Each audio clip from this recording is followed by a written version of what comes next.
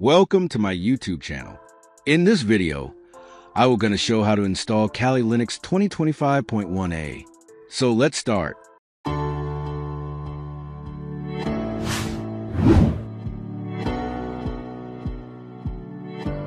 So we get the first update of Kali Linux this year. So the new version of Kali Linux is available on the official website of Kali. I will give the official website link in the description below. So first of all, you have to download the Kali Linux installer according to your hardware. Now here you can choose your Kali according to your needs, like virtual machines, mobile, cloud, live boot, WSL, ARM, containers, etc. Here I am choosing the installer image option. Now in installer image, you can download the ISO image according to your system. You can select 64-bit architecture, 32-bit architecture, or Apple architecture. Now download the Kali Linux ISO image. You can download directly from a web browser, or you can use a torrent. I have already downloaded the 64-bit Kali Linux installer, so I skipped this part. Now the second step is to download an application that helps you create a bootable USB drive. You can use the Balena Etcher to create a bootable USB drive. It is available for Windows, Mac OS, and Linux. Here I am using the Windows operating system. I have already downloaded Balena Etcher and Kali ISO image. So this is the Kali Linux 2025.1a ISO image. Now open the Balena Etcher application and follow the steps. Now click on Flash and File and select your downloaded Kali Linux 2025.1a installer image. Now connect your USB drive to your computer. Here you have to select the USB drive that you want a bootable. Your USB drive is at least 8 gigabytes. Now here you can see my Kali Linux ISO and USB are connected with Balena Etcher. Now click on Flash to make a bootable USB drive. Balena Etcher is a free and open source utility used for writing image files, such as .iso and .img files, as well as zip folders onto storage media to create live SD cards and USB flash drives. Now, the Balena Etcher application makes your USB bootable. If you want to make a bootable USB drive in Mac OS and Linux, please comment below. Now reboot your system and boot your machine from a USB drive.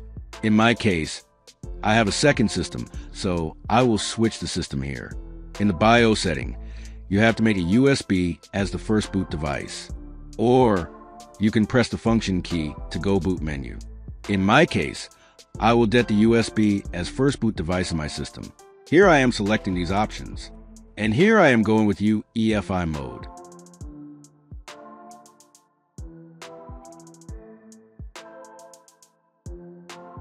Now Kali Linux installer menu is here. I am using UEFI mode in this tutorial. Now the first step is to install Kali Linux 2025.1a. Here you have to select the option of how you want to install your Kali. I choose here graphical install.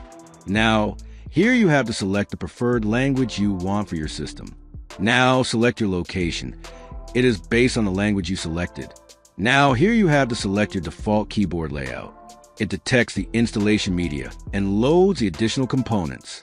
I am using an Ethernet connection in my system. But if you are using a Wi-Fi interface, then you'll get here a window where you have to choose your Wi-Fi. Now here you have to enter the host name for this system. You can set up your name. I will keep the default Kali. Now, here you can set up your domain name. Otherwise, leave it empty. Now set up the full username for the system. Now here set up a username for your account. Now set up a strong password for your Kali Linux users.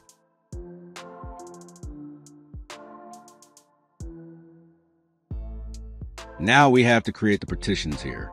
I am creating partition manually, so I select the manual option here. Now we have to know about our partitions. I have EXT and NTFS partition because this is dual boot, where Windows 11 and Kali Linux is installed. I will using Kali Linux as my primary operating system, so my Windows 10 or 11 and Kali Linux will be deleted permanently along with its data. If you want your Windows 10 or 11 operating system, do not follow this tutorial. Click on the I button where you can learn about Kali Linux Dual Boot or Kali on Virtual Machine. So no, we will continue this tutorial. Just double-click on the partition and then select the Delete the Partition option. You have to follow the same process until you delete all these partitions. Delete all partitions one by one with the same process. So now we have 256 gigabytes of space free. Now select free space and click on Continue. Or you can also double-click on free space. Create a new partition. Now here set the space you want. If you're using UEFI mode, you have to create an EFI system partition. So the first partition is our EFI system partition. Make sure you follow the steps. So here you have to choose the EFI system partition option. So this is the EFI partition. Now select the Done Setting Up the Partition option here and click on Continue. And now our second partition is Swap Partition. So again, follow the same steps. Here you have to set the size between 4 gigabytes to 8 gigabytes, and this partition is our swap partition.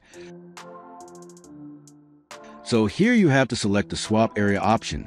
Now select the Done Setting Up the Partition option here and click on Continue. The swap partition serves as overflow space for your RAM. If your RAM fills up completely, any additional applications will run off the swap partition rather than RAM. Now our third and last partition is / the root directory partition. Follow the same steps. Now I am using the rest of the size. But this partition minimum of at least 20 gigabytes, select the primary partition here. Now here file system is the extension 4 and the mount point is /. Now our partition part is done. Select this option and click on Continue. Here verify the partition's information and select the Yes option and click on Continue. Now your base system is installing in your system. You have to wait. Now here you have to select the options like which desktop environment you want. The default desktop environment is XFCE. I am going with default settings here. You can choose as you want. Now here selected software is installing in your system. It takes some time to install Kali Linux in your system. Now our Kali Linux 2025.1 installation is completed. Click on Continue to reboot your system. So that is it. This is the way how to install Kali Linux 2025.1a on your machine with UEFI mode. Thank you for watching this video. And make sure to subscribe to my channel so you don't miss out on my future videos. I hope you enjoyed this video, and I will see you in the next video.